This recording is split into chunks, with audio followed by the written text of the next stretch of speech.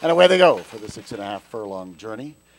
And it was a very evenly matched start, showing some early run. Tef's Ordeal trying for the lead. To the outside of him is leading prospect Dandy Don Who, also on the scene.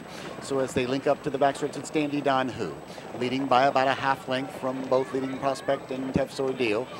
They're the lead group. Go back a couple of lengths now to You and Who's free of traffic with his outside run as he puts about a length on the rails running Sunday Shrimp. Sunday Shrimp going nicely alongside that one. Danny's Choice in the gold. There's Dom Juan making an early run. Soaring Sid's got about 9 lengths of work in front of him as he's in front of Fancy Stripe and Cha-Cha Special. They're coming into the turn now with 3 panels to go. Dandy Don Who from that outside draw leads by about a neck.